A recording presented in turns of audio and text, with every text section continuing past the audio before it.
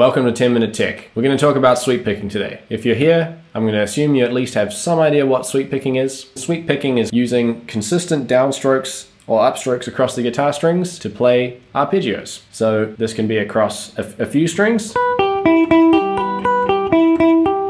or across all the strings. What I want to do with this video is just lay the groundwork. Maybe you want to start sweep picking, you're not sure where to start. Maybe you've learned a little bit, it hasn't really worked out nicely for you, it doesn't feel good and you've given up. Maybe you learned it a while ago and you need a refresher course. Maybe you already know how to do it pretty good and you just want some things to tighten up on those skills. That's what we're going to get into. So the first thing that, for me at least, was challenging when I started learning to sweep is actually getting my right hand to be nice and relaxed and just letting the pick fall across the strings. Probably say that a lot in these next few videos when I talk about this. Falling across the strings is what we want our pick to do. It just falls from one string to the next. And then it falls from one string to the next on the way back up. It's relaxed. We're not trying to push it through. We're just letting it fall. We're just letting it do its thing. And that's actually going to be our first little exercise to practice. We can do it across all the strings or we can do it across a few of the strings. So we're just going to put a click on, mute the strings with our left hand and let our right hand and our pick fall across the strings one at a time, down and up.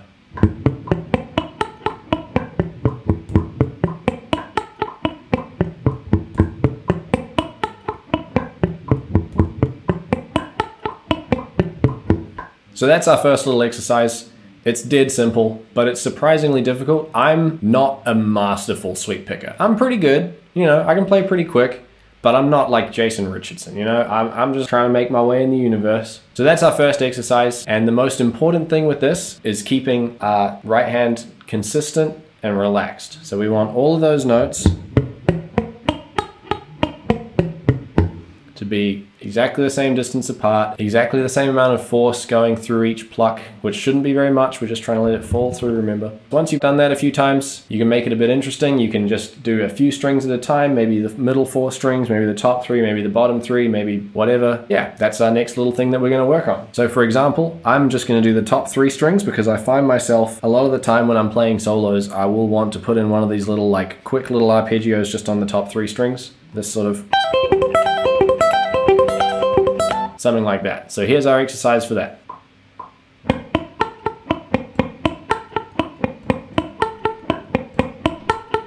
So once again, we want it to be super consistent and our right hand to be super relaxed. So that's one half of the puzzle. Our right hand being able to flow through the strings nice and smooth is super, super important. But obviously we need to do stuff with our left hand as well. We're not going to win any awards for great guitar solos if we're just going not really a vibe. The next thing we're going to do is going to make it a little bit trickier, but I'm sure you can get a hang of it. All we're going to do is make a very simple shape with our right hand, and then we're going to sweep pick it. So you're going to put your first finger on the first fret of your D string, and then your second finger is going to go on the second fret of your G, third finger on the third fret of your B, and you guessed it, fourth finger on the fourth fret of your E. And we're just going to go like this. That's it. One note at a time. We want them to be really nice and separate. And then we can come back down as well. So that's our little bit for today. We're just gonna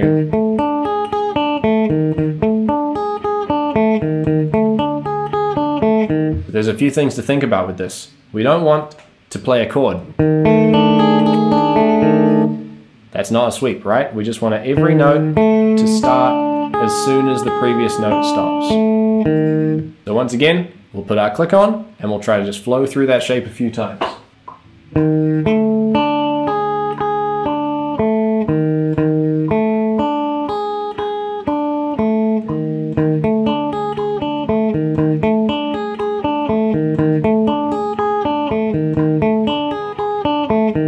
All right, if you're still with me, that's great. That's a good start for 1 week. If you do all that for 1 week, come back next week. I have some more stuff for you to try. But if you get to that point and that's all feeling pretty easy, I do have a slightly trickier thing that we can work on as well, which is very similar to our last exercise. And I do this one a lot of mornings when I'm just doing my warm-ups. Basically, it's a variation of that last drill. So it starts off exactly the same. So for extra credit, if you want to push yourself a little bit more, keep making sure that it's fluid and the notes are separate and everything's relaxed and it's really consistent. But you can try this one. So the first part of this exercise starts exactly the same. We're just going to go, you know that one already. But then on the way back down, we're going to put our first finger on the first fret of our E, and then second finger on the second fret of our B, third finger, third fret of the G, fourth finger, fourth fret of the D. It's like tongue twisters up in here. After that, this is where it gets a bit confusing. Slide our fourth finger up one fret and go fourth finger on the fifth fret, third finger on the fourth fret, second finger on the third fret, first finger on the second fret. So we put that first bit together, it looks like this. And then when we get to here, we're gonna put our fourth finger up to the fifth fret of our high E and then keep that same shape on the way back down. After that, you slide your first finger up one more fret and then you're back to the start of the pattern but you're 2 frets higher. So you put the whole thing together, it looks like this. And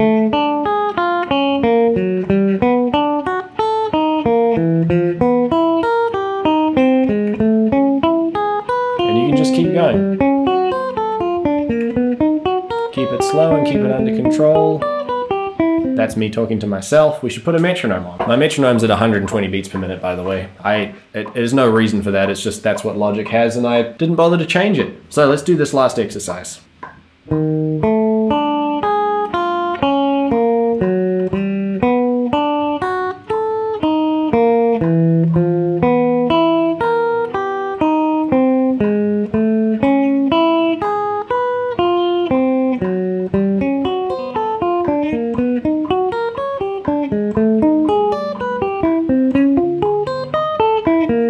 So there you have it. If you want to learn to sweep, stick around with me for about a month or so. I'm going to do a video every week, and by the end of it, you're going to have some good stuff happening. So the most important thing when you're learning any new skill, regardless of what it is consistency. So if you want to do this 5 minutes a day or less, even if you just picked up your guitar for 3 minutes a day and you spent 1 minute doing this, and then 1 minute doing this, and maybe 1 minute doing this,